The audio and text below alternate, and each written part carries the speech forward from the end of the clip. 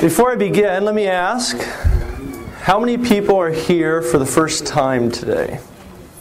Raise them high. It's okay. All right. And how many people are here that have been here for the first two talks? Well, that's pretty good. That's pretty good. The reason why I'm asking that is that we began on the first Saturday with some basic groundwork. We talked about some basic misconceptions about the book of Revelation, popular errors that you see on TV and the movies and wherever, sometimes even in churches. And I also, once we resolved some of those misconceptions, I also gave you some basic introductory information about the book of Revelation. I'm going to review with you those topics very quickly. If what we're talking about is of interest to you, or you think, gosh, I don't remember that, I was here but I don't remember it, or I wasn't here and I really should know that, you can go on the MP3 files, or I don't know how all that stuff works, but you can get on the internet and listen to those files, because it's very important for you, if you're going to read the book of Revelation, to understand that introductory information about the book of Revelation. Otherwise, you'll be very confused as you get deep into the book, which we are today. So on that first Saturday, we talked about the literary style of the book. Remember, there are two types of prophetic styles. There's audio and visual.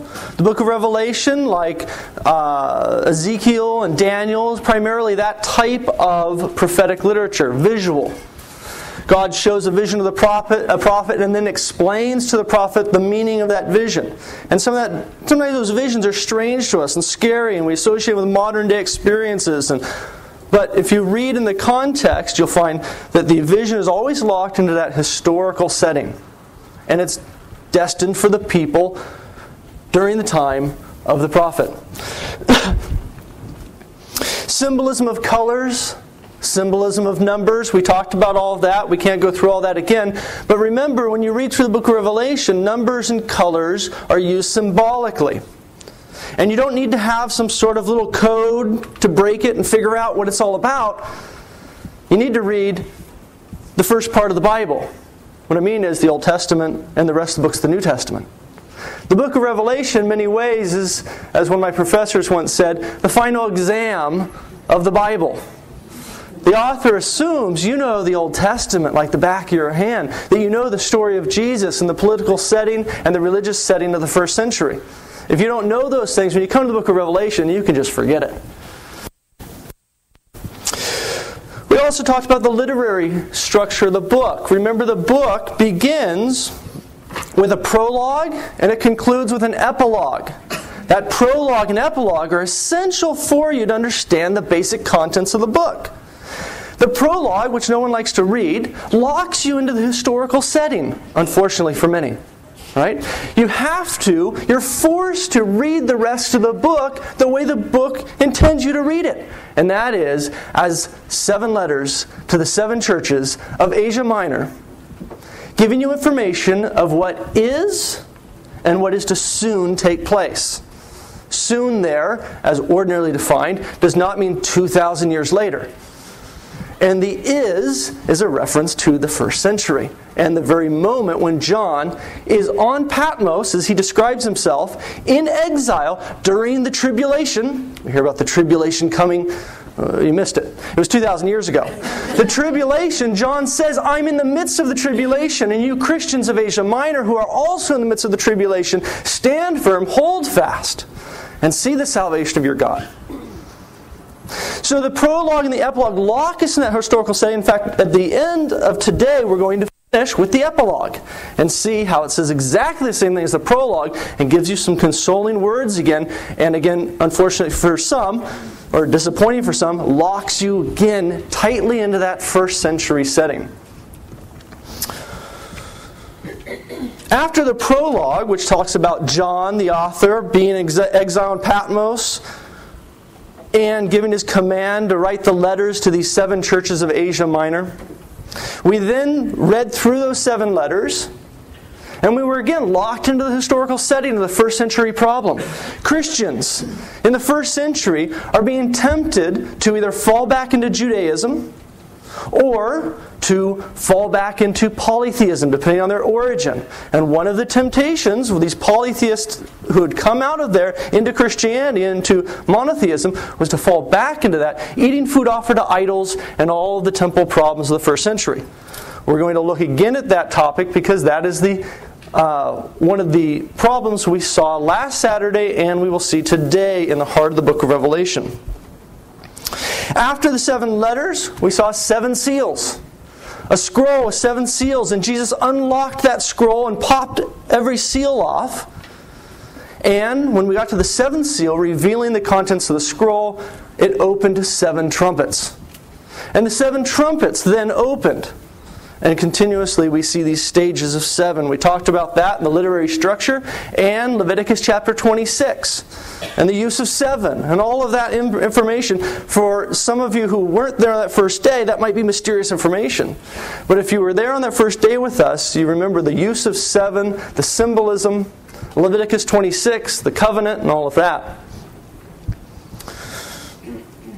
So let's pick up where we left off last time with another look and a quick review of that imagery which is so often confusing for modern readers. If you have your Bibles, you can open up to Revelation chapter 13.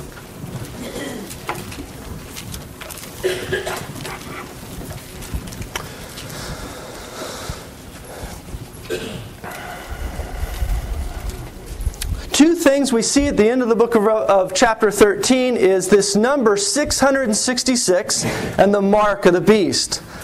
Two of the more common misconceptions about the book of Revelation, or sources of that, for modern readers. So first, let's begin with this number 666 and talk about that quickly. I began this discussion by asking about some of the more common misconceptions of this number. Sometimes people think, well, it's 1 less than 7, and 7 is the number of perfection, so 6 must be imperfection. And 6 times 3 must be complete imperfection. This is the number of the Antichrist, and oh boy, there's Obama. Well, that's a little slippery. You slow down and you look at the number, and you realize if you know the Bible, the number 6 is never shown to be a number of imperfection. In fact, there's a number of examples I can give you of 6 being a beautifully perfect number. And the reason why that would be a misconception for you, if seen it as imperfection, is because 7 doesn't mean perfect in the Bible.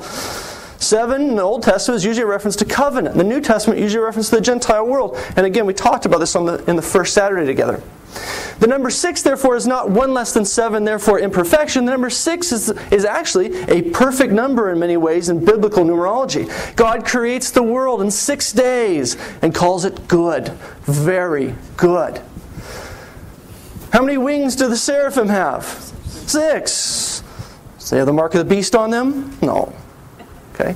So the number 6 is not a number of imperfection. Well, what is the number 6 doing there in the book of Revelation? The confusion over this number and misunderstandings of its biblical numerology has led to some very strange ideas. I punched in on the internet this morning just for fun, 666. Wow! I came up with some great stuff. There were pictures of people with barcodes on their foreheads and all sorts of neat things. Neat for us in modern day in science fiction, but has nothing to do with the book of Revelation. One of the more common misconceptions, and about half the websites I came up with, and this is why I talked about it with you, is the confusion over the title Vicarius Filii Dei. And that's on your handout there. Vicarius Filii Dei. In Roman numerology, this adds up to 666. And with a little bit of sleight of hand, I impressed on you last Saturday about the problem with this title. Who is Vicarius Filii Dei?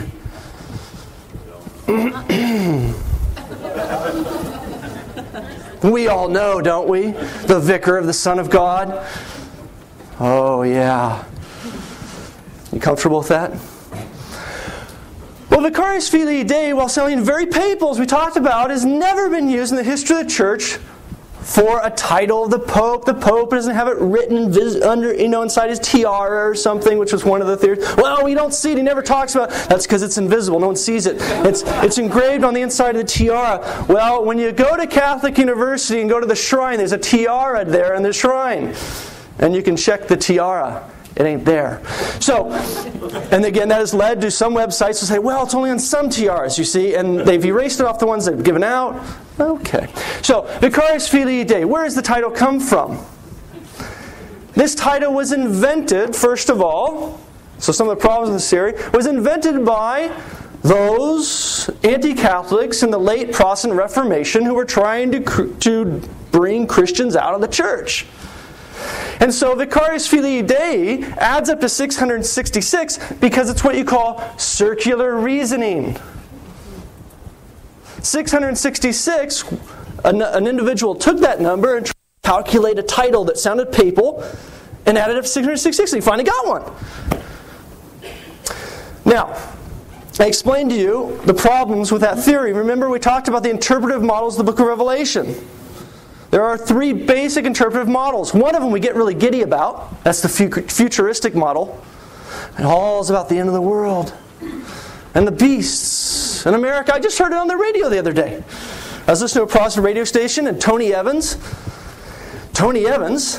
guy's nuts, he was talking about the book of Revelation and the end times. And chapter 17 that we're going to look at today, the great beast with the 7 heads, that's America. And the woman riding on his back, the harlot, that's Iraq, obviously. And the chalice of abominations is the oil by which she controls the nations. You think that's funny? Tony Evans is one of the most influential Protestant preachers today. So, and that's not far off from the average interpretations you'll get in Tim LaHaye and the rest. There are actually some very good Protestant theologians and preachers out there who are trying to discredit this craziness. Hank Hanegraaff, R.C. Sproul, some very good, solid Reformation Protestants, who I don't agree with on everything, obviously, but they are trying to get the evangelical world out of this craziness and anchored back into what the Bible actually says about the book of Revelation. So, Vicarius Filii Dei, invented just a couple hundred years ago, because it adds up to 666. And 666 must be about the Pope, because the title is, you see. Alright, you getting dizzy yet? Now, what are some other problems with this Vicarius Filii Dei? Well, it's in Latin, and I'm using Roman numerology, Roman numerals, to make this work. Remember, the book of Revelation is written in Greek to Christians of Asia Minor who don't speak Latin. And furthermore, Vicarius Filii Dei doesn't actually add up to 666. Because, though I can write this on the board very quickly and move some things around and it looks impressive, you remember on last Saturday when we added this up, over half of the characters here I had to put a 0 on them. What is the major problem with the Roman numerical system and why don't we use it in elementary school and on our calculators? It doesn't have zeros. And so Vicarius Filii Dei, using the Roman numerical system, doesn't even add up to 666 anyway. So, remember though, in the end, the book of Revelation, 666, has to mean something to the Christians of the first century. The book of Revelation itself says it is about now, the present moment that John's receiving the vision, and what is to very soon take place. Well, what could it be? If it's not Vicarius Filii Dei, what could it be?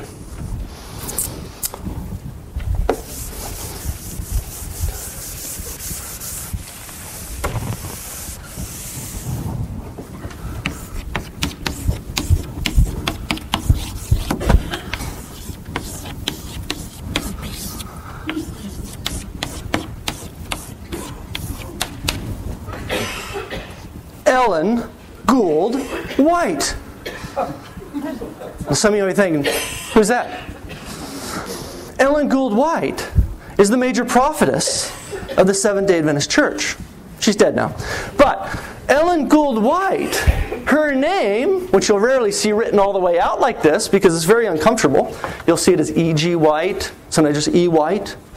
But Ellen Gould White adds up to 666. Remember again the Roman numerical system? 50, 50, 0, 0, 0, 0, 0, 5, 50, 500. And the W is the tricky one. Double U, or double V, is 10. 2 5s. So you have 10, 0, 1, 0, 0. 666. You like that one better than Vicarious Filii Dei? I do. In fact, this is a fun one to remember next time the Seventh-day Adventists come to your door. Now, is it Ellen G. White? Is she the one that has the mark of the beast? Is she the Antichrist? Remember, the Antichrist doesn't appear anywhere in the book of Revelation, first of all. And the answer is no. Ellen G. White is not the fulfillment of this passage of the book of Revelation. What is it? Well, you have to know something about, because again, I'm using Roman numerical systems there, and look at all the zeros. Right? You have to know something about Hebrew and Aramaic characters in the first century. Aleph, Beit, Gimel, Dalet, Hey, Wow. This is 1, 2, 3, 4, 5, 6. That is our numerical system today, right? The Aleph, a simple Aleph, is 1. It's written that way. A Beit, you can see this, a 2, a 3. Our Arabics, we call them Arabic numerals, comes from the same Phoenician alphabet. And in the ancient world, they didn't have a numerical system and an alphabet. They had one system of characters, and they used it, depending on their math or their writing, they used it for both. And so, therefore, names lent themselves to numerical values and then symbolic references as well. The sixth character of the Aramaic alphabet is the Wow, W. Thus, what is the answer to the question I asked you? What is the symbolism? It's very simple.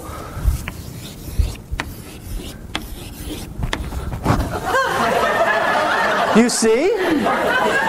It's the internet. Wow, wow, wow. www. And in fact, I can confirm that for you. I can confirm that for you with another point. If any of you are good at math, have you ever tried dividing 2,000 by the perfect number 3? You know what you get? 666.66666. Thus, we know from these calculations that the end of the world will come in the year 2000. Didn't work. Although this was one of the theories. Okay, so... And why did we know that? Because this is when the internet really started to take off in the year 2000. We could see the whole thing coming together. And you know whose else name adds up to 666? Bill Gates. Using another numerical system. Using the very computer system and numerical system that he devised for computer programming. Aha! You see, it's all coming together. All right. Again, remember the model. The interpretive model. Futuristic? Doesn't work. The book itself says it is about now. It is the present moment of John on Patmos and the 7 churches of Asia Minor and what is to very soon take place. You're locked in over and over to historical setting throughout the book, in the prologue and the epilogue especially. So, what could it mean to the Christians of the first century? And by the way, you could do this with any Visa. The Visa card. Again, just the name Visa. Using 3 different numerical systems. VI, that's 6. Right? The S from the Greek stigma, which is the numeral 6. And the Babylonian A has the value of 6. 6, 6, 6. Better switch to MasterCard. Right? No. What did it mean to the Christians of the first century? That's the question you need to ask. Remember our first Saturday together, we talked about the context. Context, context, context. If you want to understand the book of Revelation, you have to understand what the prologue and the epilogue says about it, what Jesus said about the book in the midst of the book, And from there you can have some hope of maybe figuring out what the number 666 means. Now, we are at a disadvantage, the average Christian, to the Christians of Asia Minor. You know the major difference of the Christians of Asia Minor and us today? Is the Christians of Asia Minor knew the Old Testament. Modern day Christians don't know anything about maybe Oprah, right? Donahue, CNN. In the first century, the Christians were saturated with Old Testament imagery. And that's why the New Testament authors just use it explicitly throughout their text, and sometimes unexplicitly they expect you to understand the Old Testament imagery. So the Christians of Asia Minor had two things going for them. They were there in the first century, and they also knew their Old Testament. We can help ourselves figure out the vision of the first century Christians by knowing the history of the first century and going back and reading our Old Testaments. So, what did the number 666 mean for a Christian of Asia Minor in the first century? Again, remember, we're in the midst of the tribulation. 666, because of the Arabic numeral, or the Arabic or the Hebrew or Aramaic, it's all the same system. The 666, according to that system, this is on your handout, adds up to the name Neron Caesar, which is the Aramaic form, which also appears in the rabbinic writings, so the 1st century and 2nd century, in reference to Nero, Caesar. Well, that's a little cryptic. Well, it's not cryptic for them. For you, Nero is some name you memorized in elementary school. For the Jews and the Christians of Asia Minor, Nero is the most hated enemy in the 1st century. Nero has killed Jews and Christians alike in massive droves. Lit the Christians on fire. He uses torches at his parties in the backyard. Horrible, wicked man. And so that you don't have nightmares, I'm not going to go into all the details about Nero. But Nero was a ferocious animal. A beast in the 1st century. Horrible, horrible licentiousness. Anyway, Nero. A very logical choice. Neron Caesar adds up to 666, and furthermore, you might say Neron with an N. Why not just Nero Caesar? Well, if you drop the N off, you get 616. Which is actually the manuscript variant that shows up in the book of Revelation, showing you that the earliest scribes who were making copies of the book of Revelation understood the referent here to Nero. So, you might say, all right, okay, I can see that, but gosh, 666 from what you just showed me could add up to probably a lot of different names and people in the 1st century. And it could. But the Christians of Asia Minor have something else going for them. Remember, they know the historical context, what I just gave you. But they also know their Old Testament. And what most Christians today who read the book of Revelation don't know is the number 666 does not appear for the first time in the book of Revelation. But the author expects that you know the reference to this number in the Old Testament. If you open up your Bibles to 1 Kings chapter 10, you'll find that Solomon, in his iniquity, in his corruption, though he was the wise man, and his very name means peace, was very wicked and was very stupid. He repented at the end, thank God. But Solomon, with all of his wealth and all of his power, had fallen into a fulfillment of Deuteronomy chapter 17, which talked about, as a prophecy of Moses, that when you go into the land and you put a king over you, make sure he doesn't multiply his gold, his wives, and his horses. Why? Those are the 3 ways that man has power in the ancient world as a king. Multiplying his gold, you can buy off armies or buy armies, so you can buy off your enemy. Multiplying your horses, you can fight your enemy. It's the Sherman tank and F-16 of the ancient world. And multiplying your wives, why would that happen? You see, the very first marriage of Solomon, and many of the marriages and the first marriages of the ancient world, and you know this probably from even the royal dynasties of Europe, is that there are marriage alliances between countries and nations. Solomon had 1,000 marriage alliances. All of the kings, all the powerful men, any powerful individual surrounding him, he married one of their daughters. right? Because they're not going to attack or rebel if their very daughter is on the throne or in the palace. Moses had said kings cannot do these three things. Solomon is shown by the author of 1 Kings chapter 10 to have failed miserably. Solomon, as we're told in 1 Kings chapter 10, had 666 talents of gold that came to him every year. 1 Kings chapter 10 verse 14. What does that mean? Well, that means Solomon has the mark of the beast. No, it's the other way around.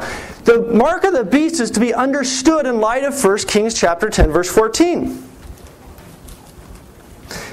Every Christian in the first century would immediately recognize this. And why is this helpful for you? Well, remember, historical context, the most wicked king in the time, Nero, who is abusing and using his power to persecute the people of God. Solomon did the same thing. Furthermore, the Christians of the first century also had the Old Testament, and they knew it like the back of their hand. And the number 666 again pointed to the very same conclusion. The most powerful and wicked man of the time, Solomon, the great king over the army and the empire of David. Nero is understood to also be like Solomon in his stupidity and his erroneous use of power and his abuse of the people of God. So, the number 666 would not be confusing for the Christians of the first century. And again, for us, this kind of numerology and things is a little strange. But you are probably familiar with one of the more common numerological calculations, and that is in Matthew chapter 1. After Matthew has laid out for you the descendancy from Abraham to David, to the Babylonian exile, to the time of Jesus, he says that these are divided into 14 generations. 14. The reason why he says that is the very name, you look on that little chart I gave you on the handout, the very name David, D-W-D, is how it's written in Hebrew. Aleph, Beit, Gimel, Dalet, Hey, Wow. 1, 2, 3, 4, 5, 6. David is written Dalet, Wow, Dalet, which adds up to not 666, but 14. And Matthew is trying to show you that Jesus is the perfect son of David. It was in this generation that the great son of David would arise, who is both son of Abraham and son of David, and he will now bring about all the promises to Abraham that began back in Genesis chapter 12 with the call of Abraham. That's on your handout as well.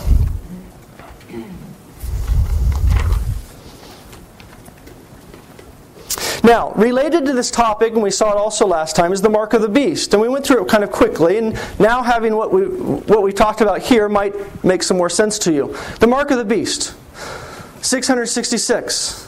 What's the context? In the first century, in Asia Minor, the Christians were being forced to worship Caesar. One of the things that the Christians did not do was worship any god but Jesus. And the Christians of Asia Minor were being tempted to do this by the Roman religious authorities in Asia Minor. In fact, one of the early martyrs of the church, Polycarp, died over this at the instigation of the local Jewish synagogue. So, Caesar worship. If you didn't worship Caesar, they knew you were a Christian. And you wouldn't be able to buy and sell in the marketplace either. This is one of the ways in which they let you in. So, the mark of the beast on your forehead and on your hand is a reference back to the Torah. Exodus chapter 13, this is in your notes, Deuteronomy chapter 6, and a number of other references say that the Torah, the Moses' law, must be as a sign on your forehead and a sign on your hand. That is, everything you see and think and everything you do must be in accord with the law of God. What is the very first and essential commandment of the law given by Moses? You shall worship no other God but Yahweh. And in fact, as you read through the rest of the Pentateuch, and you read through the historical books and the prophetic literature, you see over and over again, this is the one intolerable sin. When you worship another god, the covenant is over. And so, therefore, in Revelation chapter 13, again, the Christians of the first century, knowing the imagery, know that the problem is they no longer have the sign of God on their forehead and on their hand, Exodus chapter 13, but now they have the sign of the beast, the law of the beast, that is the Roman Empire, to worship Caesar. So, flip over with me now to Revelation chapter 13, and let's continue and see some confirmation of some of the things we just talked about.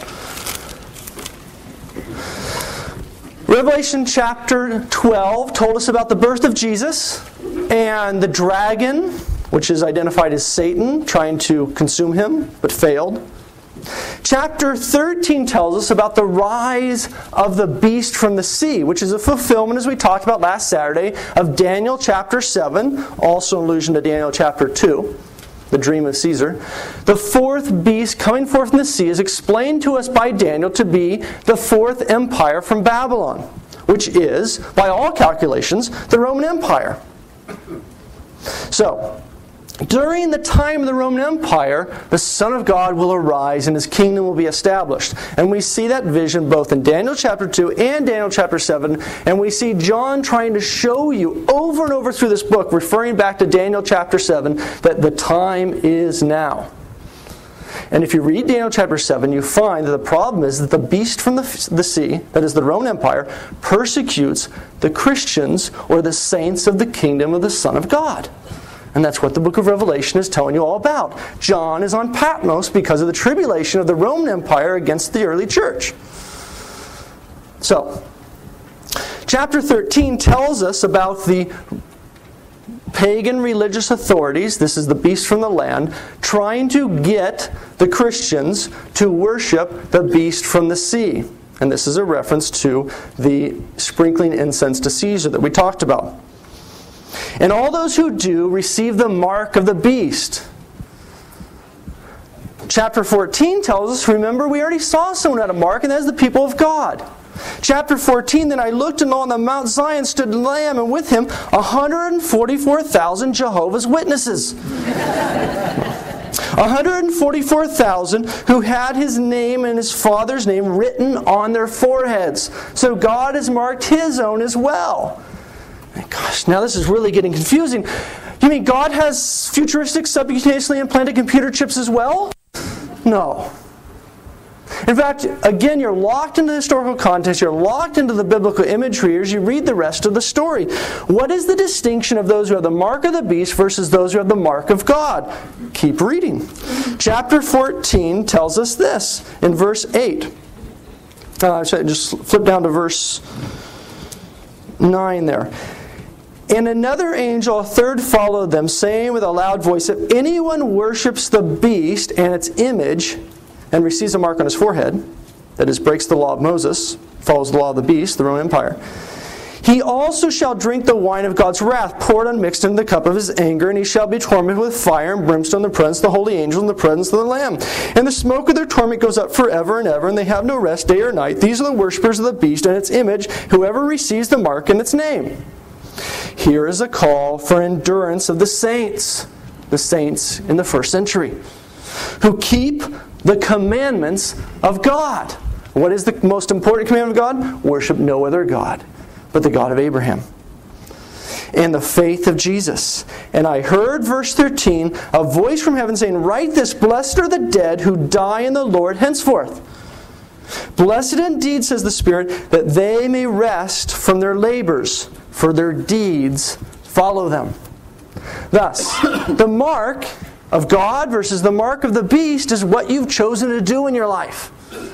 In fact, we'll see this throughout the New Testament. You are marked or known by your fruits. And the book of Revelation continuously goes back to this issue, and most importantly, with whether or not you've worshipped another god. Now, flip over to chapter 17. We'll look at one of the more confusing passages after the book of, or chapter 13. Chapter 17. Then one of the 7 angels who had 7 bowls came and said to me, come, I will show you the judgment of the great harlot, who is seated upon many waters, with whom the kings of the earth have committed fornication, and with the wine of whose fornication the dwellers on the earth have become drunk. Who is that? Iraq. Watch. And he carried me away in the Spirit into the wilderness, and I saw a woman sitting on a scarlet beast, which was full of blasphemous names, and had 7 heads and 10 horns. The woman was arrayed in purple and scarlet, and bedecked with gold and jewels and pearls, and holding in her hand a cup full of the abominations, the impurities of her fornication. And on her forehead was written a name of mystery, Babylon, the mother of harlots, and of the earth's abominations. And I saw the woman drunk with the blood of the saints and the blood of the martyrs of Jesus. What's going on? Well, the beast we've already seen, and the beast will be identified again for John in this chapter, but the beast is the very same beast with 7 heads, 10 horns from chapter 13. That beast is described to you very carefully by John to be the fulfillment of Daniel chapter 7. That is, this beast is the Roman Empire. But riding on this woman, or on this beast, which is also described to be many waters, remember the Roman Empire gathered together all the peoples of the land, the region. Upon this beast, which is also described as many waters, is a woman who is described as a horrible harlot. And she has a chalice in her hand by which she makes all the nations and all the people around about drunk. Who is this harlot? Well, she's bedecked in scarlet. Now, what country or what church has hierarchy in scarlet? Seventh-day Adventist asked me that question once, and he paused like that. What do you think? Well, that's an interesting theory, but let's go back to the first century, okay? So, what would be the point of this vision for John and for the Christians of Asia Minor in the first century? That's the question you need to keep asking yourself, because it's written to them, not to us. Well, the Roman Empire is the beast. And in fact, one of the earliest interpretation of Daniel, the earliest exegetical work we have in the church on any book of the Bible is Hippolytus, writing around the year 200. Okay, about 100 years later after this vision, Hippolytus, in his exegesis of the book of Daniel, identifies for you the tradition of the first century, and that is that fourth beast is the Roman Empire. Victorinus, writing about 100 years after that, identifies the problem in the mark of the beast and the marketplace exactly the way I described it to you. That is, Caesar worship, and the temptation of the Christians to do that lest they be killed. But who is this woman riding on the back of the beast? To ride on something is to get power or authority from it. And there's 2 different ways to interpret this woman. But you don't have to guess. Verse 7. The angel said to me, "Why marvel? I will tell you the mystery of the woman. And the beast with the 7 heads and the 10 horns that carry her. The beast that you saw was and is not, and is to ascend from the bottomless pit." This is language based that we saw already in chapter 13. It has to do with the history of the Roman Empire in the period. "And the dwellers on earth whose names have not been written in the book of life from the foundation of the world will marvel to behold the beast, because it was and is not and is to come." Verse 9. This calls for a mind with wisdom. So if you're wondering, what are they talking about? Well, he'll explain to you. Verse 9. This calls for a mind with wisdom. The 7 heads of the beast are 7 hills on which the woman is seated. They are 7 kings also, 5 of whom have fallen. 1 is, the other has not yet come, and when he comes he will only remain for a little while. Wow, that's weird. It's not very weird, it's very simple. The city or the empire that has been known throughout history as that which is seated on 7 hills is what? Rome. The ancient world was known for this. It was the great empire, the great city that unified these early Etruscan groups and the rest, and had become the Roman Empire eventually, symbolized by the great city seated on the 7 hills. Now, I think, well, there it is. It's the Roman Catholic Church. Well, it can't be the Roman Catholic Church, first of all. Remember the historical setting. But even if you were to forget the historical setting and think about the future, Vatican City is not on one of the 7 hills of ancient Rome. The city still is. smells, there's smog and mosquitoes. But Vatican City is not on one of those 7 hills. In fact, it's on the other side of the Tiber River. It has nothing to do geographically with the ancient city of Rome. So, what is this setting? What is this 7 hills? Well, it tells us explicitly that it's the beast. Again, confirming Daniel's vision. This is the 4th empire, which is seated and has its dominion starting on the 7 hills of ancient Rome. But who is this woman sitting on top? Well, you don't have to guess. The book continues and explains it to you. Verse 15. The beast and its rider have a rough relationship. Verse 15, and he said to me, the waters that you saw, where the harlot is seated, are peoples and multitudes and nations and tongues. And the 10 horns that you saw, they and the beast will hate the harlot. They will make her desolate and naked, and devour her flesh, and burn her up with fire. So, they go on the rocks. The woman is sitting on this beast. She has a wonderful relationship with it. It's very powerful. Imagine you riding on a horse, a great war horse or something. But then the animal that she's riding on, suddenly she loses control of it. And it turns around and devours her and burns her up with fire. That which she trusted in became her greatest enemy. That which she used to fight her enemies now is turned on her and has become her enemy. And it says that when she is devoured, she will be burned up with fire. Verse 17, for God has put it into their hearts to carry out this purpose by being of one mind and giving over their royal power to the beast until the words of God shall be fulfilled. So, what's going on? Again, verse 18 is helpful.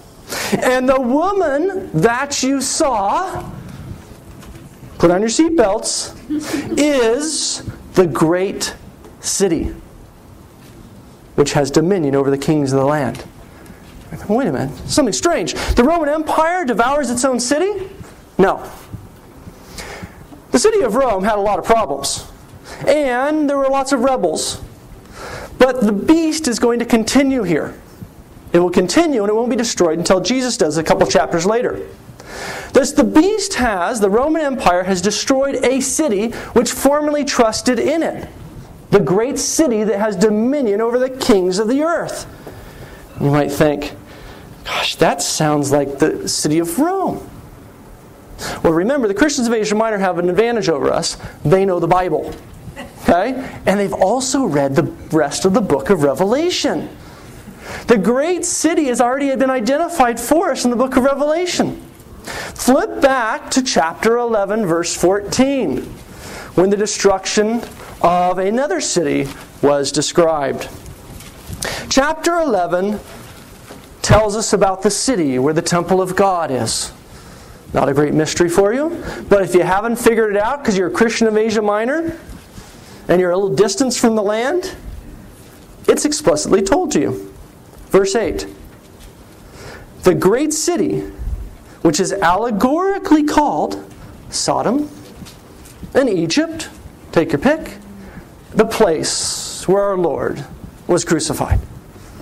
And in 70 AD, the great beast came upon the harlot, who had harloted herself off to the power of Rome. We have no king but Caesar. Apostasy in the Old Testament. Fornication, covenantal fornication in the Old Testament. She was burned to the ground with fire. In 70 AD, just as Jesus had predicted to the early Christians. Within one generation, all of these things will take place, he says. And exactly a biblical generation, 40 years later after he said that in Matthew chapter 24, Jerusalem was destroyed. So, what's happening as you're reading this? You might be thinking, this sounds like I need to know more about the Old Testament. And maybe I need to review some history. Yeah. When you read the Bible, your code for understanding it should not be CNN, Tim LaHaye, Tony Evans, and whatever else. Your code for understanding the Bible has been given to you. There are 72 books of the Bible. Somebody asked me, how can I learn about the book of Revelation? How can I prepare myself? What book should I read to know this stuff? The first 71. Okay? You've got your reading assignment. If you want to understand the book of Revelation, you have to become a Christian of the first century. You have to know what they knew. And one is the historical setting, and two is the rest of the Bible. You have to be immersed in the Word of God. And to the degree that you are immersed in the Word of God, and particularly the Old Testament, the New Testament will flower for you like a beautiful rose, including the book of Revelation. To the degree that you don't know the Old Testament, is the degree that the New Testament, and its most complex book, the book of Revelation, will remain closed to you, like a little flower that's bud, and you'll wonder, what's in there?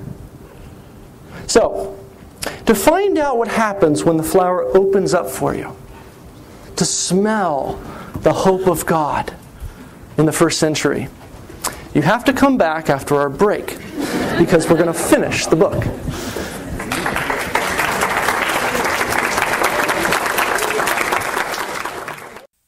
So we were looking there at chapter 17 of the book of Revelation. There's a lot of stuff there, I know. And you're thinking, well, he's not. Why don't you slow down? We can't. We have to finish the book. So there's a lot of stuff there. As I already told you, the book of Revelation, as one of my former professors once said, and it really rings true, is the final exam of the Bible. It expects you know the rest of it like the back of your hand, so that you can flip, you know the story of Daniel and Ezekiel, and the visions can move back and forth between those visions of Daniel and Ezekiel, and expects you to apply it to the first century. So, that should encourage you to go back and learn two things: the Old Testament, to understand the New, and the first century historical setting, the politics, the religion. Who are the Sadducees? Who were the Pharisees? All that stuff. If you understand the New Testament and you don't understand the religious difference between the Sadducees and the Pharisees, you can forget every dialogue Jesus has with them. Because the dialogue he has with the Pharisees is very different from what he says to a Sadducee, and the reason comes down to their difference of understanding of the religion of Israel. Extremely important for understanding that issue in the first century. So, the other thing, which I told you, two things: Old Testament and the historical setting. Open your Bibles again to chapter 17 and look at verse 10. And you might think, well, that was really neat. I mean, first century, Roman Empire, the woman riding on the horse or on the beast. Well, there's something else that locks you in again to the first century, in 70 AD, and that whole era in the first century. Not only were we told at the end of this vision that the woman is the great city, and in chapter 11, verse 14, that the woman in the great city is the place where our Lord was crucified. Now you might think, gosh, why would they speak about Jerusalem that way? Well, all you got to do is go back and read the Old Testament. Almost every prophet referred to Jerusalem. In particular, you might want to write these down: Ezekiel chapter 16, Ezekiel chapter 16, and Ezekiel chapter 23. Explicitly. In fact, the whole prophet Hosea is all about Jerusalem, and Judea has become like a harlot. The whole book of Hosea is about that. Because they have denied their Father and God, and have harloted themselves off to other nations and other powers, which is what the Jerusalem and its inhabitants had done in the first century. We have no king but Caesar. There's something else that locks you into the historical setting. You see that in chapter 11, verse 10. Revelation chapter 17, verse 10. As he's describing to you this beast, he says, verse 9, this calls for a... verse 9. This calls for a mind with wisdom. The 7 heads are 7 hills on which the woman is seated. There are also 7 kings, 5 of whom have fallen. So before John had this vision, 1 is, and the other is yet to come, but it will only remain a little while. Well, the one who is the one you need to figure out if you want to anchor this book into the historical setting. And commentators do differ on it. Many commentators, in fact the vast majority, identify the one that is, the present reigning emperor, is Nero. Because many of the things in the book point to Nero. There are a minority of scholars, and their argument is very strong as well, that the one that is Domitian. And it all has to do with, when do you understand John was on Patmos? Was he on Patmos during the persecutions of Nero, which were horrible? Or was he on Patmos during the persecutions of Domitian? Was this in 68 that John had these visions, or was this in 88? And we don't know. But what you are locked into again is that these 10 kings, or the 7 kings here in this context, the 7 kings, one is and one is yet to come, both Nero and Domitian were followed by very short reigning emperors. And again, so it's debated among scholars. But you can see there, one is, at the present time, that John is seeing the vision. The woman is the city of Jerusalem, identified in the very book itself for you. So, now, after Jerusalem was destroyed, you still have a problem. Those who were persecuting the people of God were not only the Jewish religious authorities in Jerusalem, but after they themselves became the target of persecution by the Roman Empire also turned on the Christians and started to fight against the Christians. In particular, with the persecutions of Nero, during which time Peter and Paul were martyred. Chapter 18 tells us about the destruction of this city and the great praise to God for having finally destroyed this persecutor of the early church. And by the way, this destruction had been prophesied in all of the post-exilic prophets. Chapter 19 continues to tell us about the destruction of this horrible harlot city that had forsaken the God of Abraham, and then begins to speak in contrast about a beautiful woman, the new bride of God, which is the church. In fact, this is what Paul describes the church, and you see references to the church even in Jesus' words in the Synoptic Gospels and elsewhere. The church is the new bride of Christ. It is the fulfillment of all of the hope in the Old Testament. And so chapter 19 speaks about this new beautiful bride for God, and a marriage feast, and a marriage celebration. Beautiful description. But remember, the problem is though Jerusalem has been destroyed, you still have a major persecutor of the Christians, especially after 70 AD, where their focus is primarily on the Christians. And that is this beast from the sea, the Roman Empire, and its pagan religious authorities of Asia Minor, the beast from the land. You still have to deal with them, and God deals with them for you. You see this in chapter 19, verse 17. Then I saw an angel standing in the sun with a loud voice, and he called all the birds that fly in mid-heaven, "Come gather for the great supper of God, to eat the flesh of kings, the flesh of captains, the flesh of mighty men, the flesh of horses and their riders." Verse 19. And I saw the beast and the kings of the earth with their armies gathered to make war against him who sits on the horse and against his army. So against his church. And the beast was captured, and with it the false prophet, which is the other name for the beast from the land in the book of Revelation. Both the beast from the sea and the beast from the land, or the false prophet, were captured by the king who was on the horse. The false prophet who in its presence had worked the signs which should deceive those who had received the mark to worship the beast from the sea. These two were thrown alive into the lake of fire that burns with brimstone, and the rest were slain by the sword of him who sits upon the horse, and the sword that issues forth from its mouth, and all the birds were gorged with their flesh. So also, we're told that there will be a great battle after the destruction of Jerusalem against the church and the persecutors of the church, that is the Roman Empire. And the Roman Empire was shortly destroyed after this episode. A number of sacks of Rome, almost every couple of decades, show you that Rome and its empire have been completely obliterated. Now, we don't talk about the Roman Empire so much anymore, or the city of Jerusalem in the ancient world, except in our history books. But we do have some modern history written for us in the book of Revelation. And we've now come to it in the book in chapter 20. Then I saw an angel coming down from heaven, holding in his hand the key of the bottomless pit with a great chain. He seized the dragon.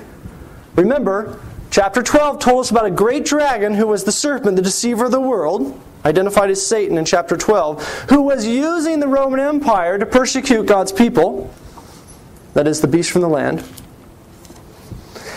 The beast from the land, the Roman Empire, and the religious authorities of Rome have been destroyed. They're thrown in the lake of fire. But you still have an enemy to deal with. That's the guy who is behind it all. The great dragon.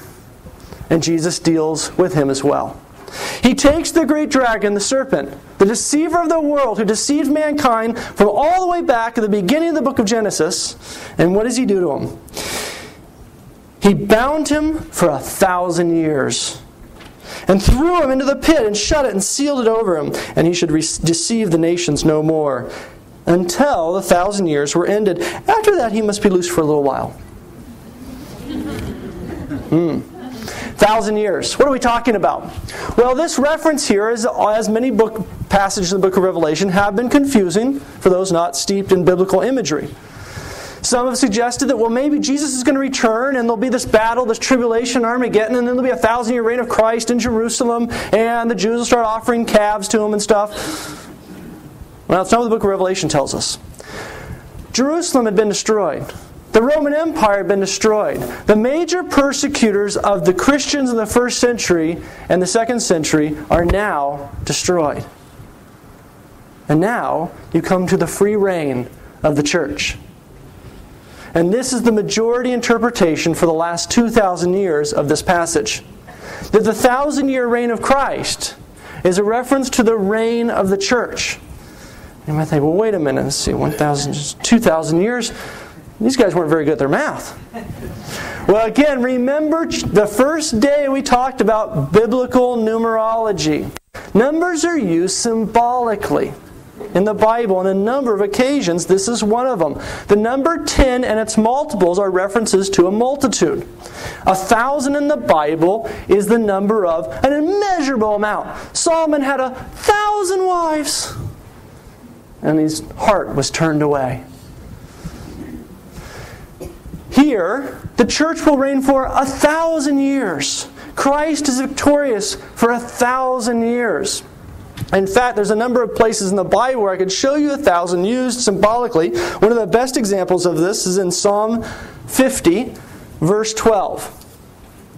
Psalm 50, verse 12, "And God is the God of the cattle on 1,000 hills." What about the other 1,000? What about the rest of them? Wait, there's more than 1,000 hills in the world. The number 1,000 there in Psalm 50 is being used, or Psalm 51, depending on your calculations there, is being used as a reference to the immense power and authority of God. He is the God of all the animals on 1,000 hills. That is, He controls it all. Thus, in the book of Revelation, and again, the majority interpretation of this verse throughout the history of the church has been this is a reference to the reign of Christ, which is immeasurable. But we are told that that reign will come to a little blip on the screen at a certain stage, and that's at the end. At the end of the history of the church, at the end of the reign of Christ, Satan will be loosed. And he will come out to deceive the nations. Are you scared? You shouldn't be if you've read the book of Revelation. In fact, if you've read anything in the last couple of chapters, you realize that you, as the Christian who have the mark of God, should not be scared. Patiently endure. Look at chapter 20 and see what happens when Satan's released from his prison at the end of the life of the church, however long that may be. Could be, we know it's at least 2,000 years, could be 5,000 years, could be 10,000 years, could be 10 billion years. But when it's all over, at a certain stage, Satan will be released from his chains, and this is what's going to happen. Verse 7. When the 1,000 years are ended, Satan will be loosed from his prison, and will come out to deceive the nations once more. He He will gather the nations. They're the four corners of the earth. That is Gog and Magog, borrowing from Ezekiel's vision. The nations of the north. Who is Gog and Magog? Well, it's Russia and China. We all know that. Right? Again, historical setting. First century. Gog and Magog. This is after the reign of the church, that in the end, Satan will be loosed. He will gather all the nations against God's people. Gog and Magog are symbols of that enemy of God from the book of Ezekiel. They have a historical setting in Ezekiel. Here it's being used symbolically. Described as all the nations. Verse 9, and they marched up over the broad earth and surrounded the camp of the saints and the beloved city, not the harlot city, the beloved city, that is, the church of the living God. This is not one location where this is going to happen. This is, at the end, the church will be persecuted. All nations will try and destroy. This is Satan's last chance. And look what happens. If you're scared, keep reading. And they marched up over the broad earth, surrounded the camp of the saints and the beloved city. But fire came down from heaven and consumed them. And the devil who had deceived them was thrown into the lake of fire and brimstone, where the beast and the false prophet were, and they were to be tormented day and night forever and ever. You have some hope? Don't be scared. Jesus is your king. If you're scared about a serpent coming out, or you're scared about Gog and Magog and the end of the world, you don't understand who Jesus is. He's God. And He's the King of the universe. And you don't mess with Him. You want to make sure you're on His side. So, especially in a battle. Verse 11, then I saw great white thrones, and Him who sat upon it, and from His presence earth and sky fled away, and no place was found for them. And I saw the dead, great and small, standing before the throne, and books were opened. This is what you learned about the end of the world, Sunday school, right? The books were opened, which is the book of life, and the dead were judged by what was written in the books, that is, by what they had done. And the sea gave up the dead in it, death and Hades gave up their dead, and all were judged by what they had done. What kind of a mark did they have? Did they keep the commandments of God or the commandments of iniquity? In the first century, the law to worship Caesar. Verse 14, then death and Hades were thrown into the lake of fire. This is the second death, the lake of fire. And if anyone's name was not found written in the book of life, he was thrown into the lake of fire. So, we are told that at the end of the history of the church, which we have no idea how long it will be. We know it's more than 1,000 years. It's already been 2,000. Could be 5,000, 10,000, 10 billion. Satan will be released from his chains and will attempt, emphasis on attempt, to destroy God's church, His beloved city. But God will protect the church like His beloved bride. And Satan and the enemy, as it surrounds the people of God, will be flung into the lake of fire. Fire will come down from heaven to protect you, His beloved bride. Hope, not fear. In fact, when that all happens, the dead will rise. Christ will judge from His throne all those by what they've done. And those who are not part of the bride of Christ, who do not have the mark of God, will be thrown in the lake of fire with the dragon and the beasts. And then, good news. Really good news. It gets better. Chapter 21, I saw a new heaven and a new earth. For the first heaven and the first earth had passed away, and the sea was no more. And I saw a holy city, a new Jerusalem, coming down out of heaven from God, prepared as a bride, adorned for a husband. And I heard a great voice from the throne saying, behold, the dwelling of God is with men. We're back in Eden, but better. He will dwell with them, and they shall be His people, and God Himself will be with them. He will wipe away every tear from their eyes. Death shall be no more, neither shall there be mourning, nor crying, nor pain any more, for things have passed away. Chapter 22. Then he showed me the river of the water of life, bright as crystal, flowing from the throne of God and the Lamb. Through the middle of the streets of the city, also on either side of the river, the tree of life. We made it home.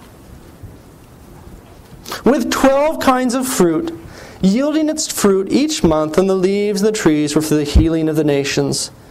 There shall no more be anything accursed, but the throne of God and the Lamb shall be in it.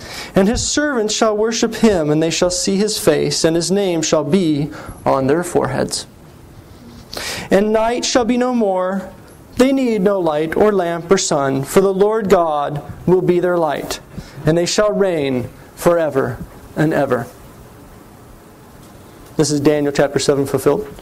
And he said to me, these words are relatively trustworthy. Read this epilogue carefully. And he said to me, these words are trustworthy and true. And the Lord, the God of spirits and the prophets, has sent his angel to show his servants what must take place in 2011. What must soon take place? And he, behold, I am coming soon. Blessed is he who keeps the words of the prophecy of this book. I, John, am he who heard and saw these things. And when I heard and saw them, I fell down to worship the feet of the angel who showed them to me. But he said, you must not worship me. I am a fellow servant with you and your brethren the prophets, and with those who keep the words of this book. Worship God, not Caesar. And he said to me, do not seal up the words of this prophecy of this book, for the time is at least 2011 years from now. Is near.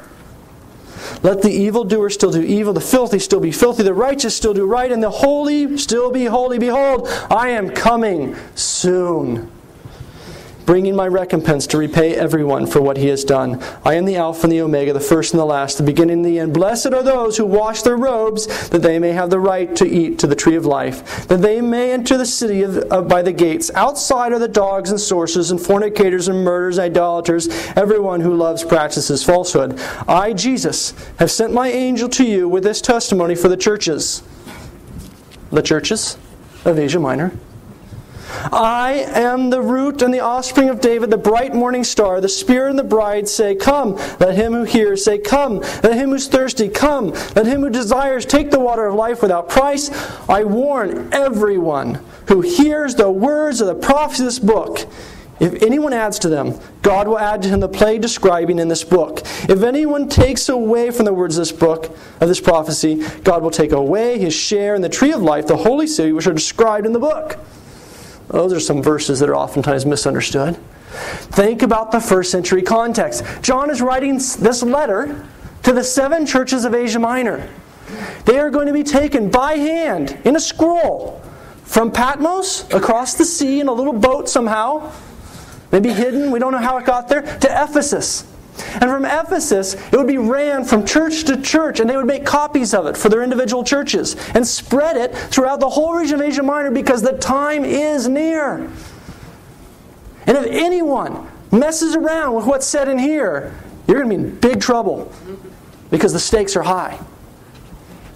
So the book of Revelation is sent to these 7 churches of Asia Minor and carries strict warning with it at the beginning and at the end. Blessed is he who hears it, and blessed is he who reads it aloud, because the time is very near. And at the end of the book, again a warning, don't change a word of this prophecy, because the stakes are very high. The time is near, and I'm coming. So, verse 20, he who testifies to these things says, surely I am coming soon. Amen. Come, Lord Jesus. The grace of the Lord Jesus be with all the saints. Amen. And so in closing, I've covered a lot of material last 3 weeks. I know that.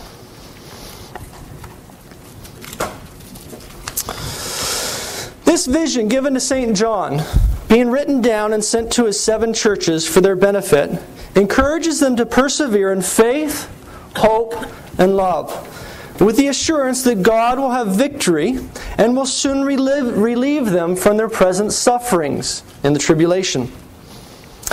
In concluding vision of the book, Christians of Asia Minor are told, as we just saw, that as soon as God has destroyed the beast from the sea, the dragon will be chained for 1,000 years, a symbol of the Bible for an immeasurably long time, during which Christ and His church will reign victorious.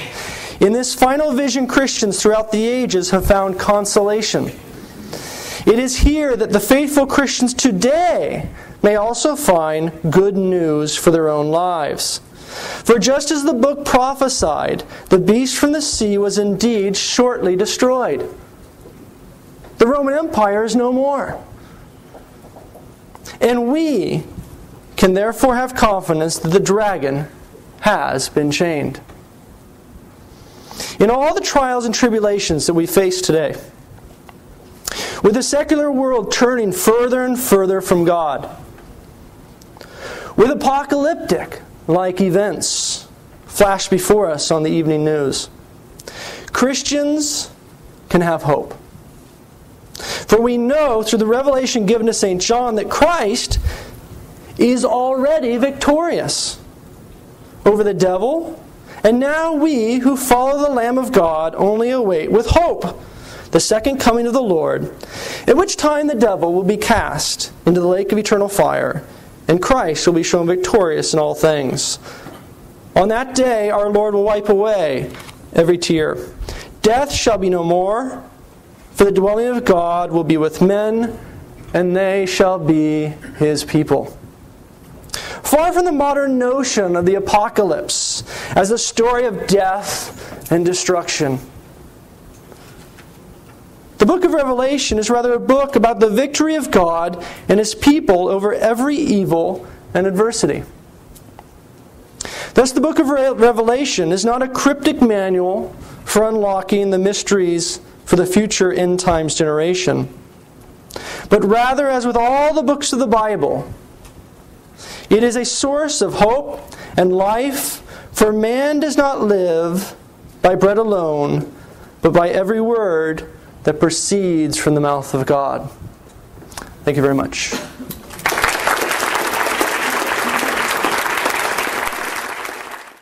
Usual rules apply. We're going to go maximum of 5 questions. Keep it to 5 minutes total, not per question. And make sure your question is one sentence and has a question mark on the end. I heard there was a question over here already. Yes.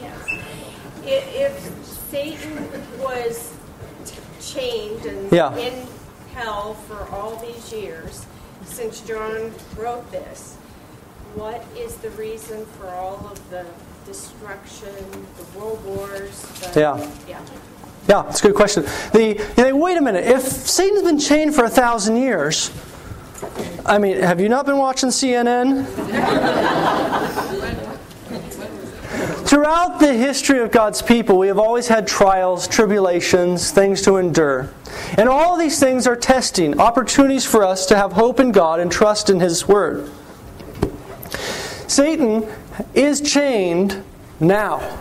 And there we can have hope in all of these visions we're having on CNN and things. Because you know God is actually in control. You may think, yeah, but I mean, look at how bad things are. No. Look, you ever heard about a possession? Someone is possessed. Maybe you've probably seen some movies about these things. Do you know what happens when a priest walks in, starts talking to that demon? He binds him, and he casts him into hell. A human being being able to bind a demon that has possessed another human being and command them to give me your name. I command you, come out of this man. That is the power of God. At this stage in history, Satan has a lot of show, but very little actual power. The greatest power he has over us is fear. And so we're afraid of what might happen in this, or what's going to happen in Iraq, or what's going to happen, oh my goodness, the end of the world is coming. You're distracted because of fear and a lack of hope and trust in God. So, when you see CNN, Don't fall into the trap. When you see something scary happening, or you learn about world history and this is happening next, and what, have hope. Know that God is in control of all of this. And just like the Wizard of Oz, moving all the fancy stuff, Satan is out there doing that to us right now. And while it's really scary when Dorothy came into Oz and saw the smoke and all this stuff, wow, Dorothy figured it out. It's that movement of that curtain back there. She goes and she sees the little man back there moving ropes and things, and it was controlling the entire region. That story is a great story for us today. You know what's behind the curtain. Satan is bound. He can move ropes, he can make steam come out, and all sorts of scary stuff happen. And you have a choice. You can either submit to the scary Wizard of Oz or to the King of the universe. Okay? Yes. Yes. Is there going to be an Antichrist with a capital A before the end of the world? Say that again? Is there going to be an Antichrist with a capital A before the end of the world? I don't know. And the reason why I'll say that I don't know, Dr. Schlub asked, is there going to be a great Antichrist that's going to arise? On the first day we talked about the use of the Antichrist in the Bible, as opposed to the way we like to use it. The way the Antichrist title is used in the Bible is in 1 John and 2 John. John says, you've heard an Antichrist is coming, and many Antichrists have already come. And so we know it's the last hour. We're in the final stage of history. Well, many Antichrists have already come. And as you read 1 John and 2 John, you find the Antichrist, the identity of those Antichrists, are those who have left the early church and have chosen to reject that God has actually come in the flesh. Why not? The incarnation, I like that. That's neat. Well, not if you're a Greek in the first century. The Greek pagan religions had a problem with the flesh. Spirit was good, flesh was bad. Heaven good, sky good, earth bad, hard stuff bad. And so to say that God, who is heavenly in spirit, becomes flesh is to mean that, the total disaster has taken place theologically. But that was the Christian message. That God had become flesh to raise us up again. And so, one of the major problems for the Christians in the first century was this confusion over the role of the incarnation, what it was all about. And so, the Antichrists in the first century are those who denied, as John identifies, that Jesus had come in the flesh. That's in 1 John and 2 John. Will there be some great Antichrist who will come? I don't know. What we do know is the book of Revelation, at the end of the 1,000-year reign, right, at the end of the world, as we'd like to say, all it tells us is that Satan will be released, gather all nations together against the church, and then Jesus will appear and annihilate them. Pretty helpful and pretty hopeful. And in fact, that's the exact same information we get from another of the other books of the Bible in the New Testament that talk about the end times when Jesus returns. It'll be just like that. So, will a great Antichrist arise? I suppose. We are all, as I talked about on the first Saturday, all of us, to the degree that we fail to love our brother, whom we can see, but say we love God, who we can't see, as John says in his first epistle, are liars. And lying in 1 John is the spirit of the Antichrist. To the degree that I sin against my brother, to the degree that I fail to love as Christ loves me, is the degree that I submit to the spirit of the Antichrist. Right? I fail to understand what the incarnation was all about. God becoming man. So, will one arise? I don't know. Tim LaHaye. Ask Tim LaHaye about that. So, yes, Carol? You mentioned Victorino. I did mention very quickly, we were going fairly quickly through the information. Victorinus was an early father of the church, Victorinus, and he wrote a commentary on the book of Revelation, which Tim LaHaye doesn't use very often. And that was written around 350. There's also another writer you should be familiar with. I mentioned him, and that was Hippolytus.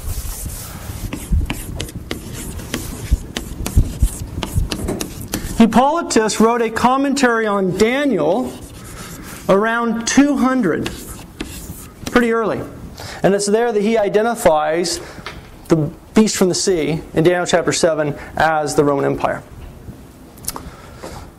Any other questions? Yes. Quick one. You were mentioning about the two divisions of either Nero or Domitian. Yes. For those who are going with Domitian, how do they get past the 5 who have already passed away? Because if you start with Julius Caesar, by the time you get to Domitian, you're up to about 7 or 8 by that. Yes. Afterwards, you can come and I can show you some of the calculations that people use, scholars use to identify either the one that is as Nero or Domitian, but we get into too many details right now. But the calculations of which Caesar is reigning at the time, based on Revelation chapter 17, the one that is, and those that were before, and the one that will shortly be.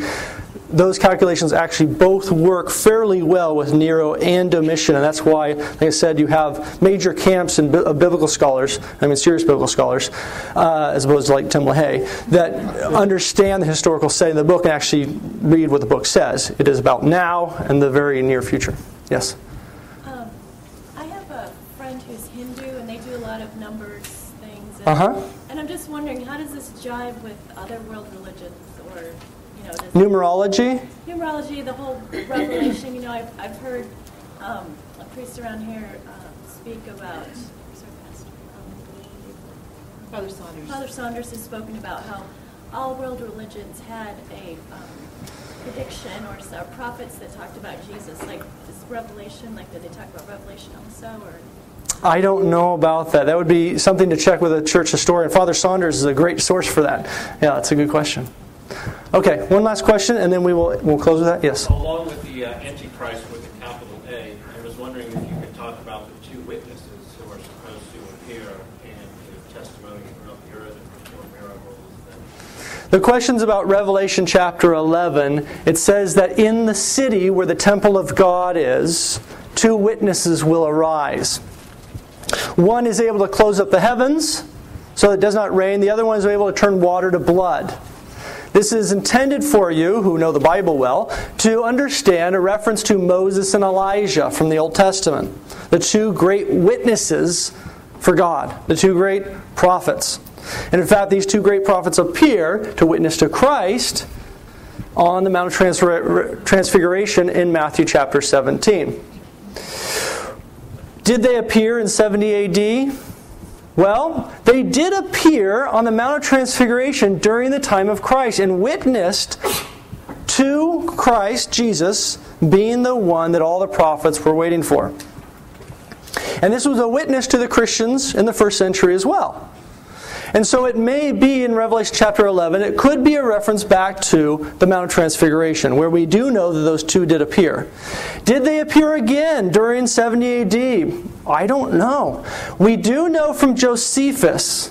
Josephus was a Jewish historian who was writing during 70 AD. He was a Pharisee. The Roman Empire was coming down through Palestine, and he got captured. But when they captured him, he said, "You know what? I believe everything you guys are doing is the hand of God. And by the way, I know the way into the city." So Josephus became an advisor, a counselor to the Roman army as they're attacking Jerusalem. And he sat on the sidelines with a little pin under the Roman tent, recording the whole thing. And records a number of things that happen that would be strange to us. God sent prophets again.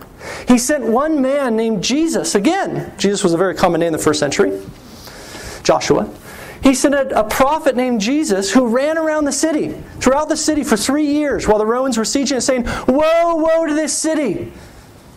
Not very fun to have him at a party. Can you imagine? Whoa, whoa to this city. Can't you say anything else? Whoa, whoa to this city. For 3 years. He wouldn't stop. His voice was getting hoarse. He would just scream. And finally, they kick him out of the city, and he's running around the city in circles, screaming in the people in the city while the Roman Empire is out in the outskirts. Whoa, whoa to this city. Finally, they got tired of him. They threw a rock and hit him in the head, and he died. And he said, "Whoa, woe to this city, and woe is me." So Josephus records for us, and I recommend very highly for you to read it so you can get anchored into that first century, the destruction of Jerusalem and all the signs that accompanied it. Unbelievably beautiful signs that God gave to those who were still in the city, who had not fled to the hills, as Jesus said, when you see these signs, who were still in the city when the army finally got there. These are the guys who failed to jump off the roof and run to the hills. They were still stuck. Okay, let's close with that. If you have any other questions, I'll remain behind and you can ask me questions afterwards. Thank you for coming.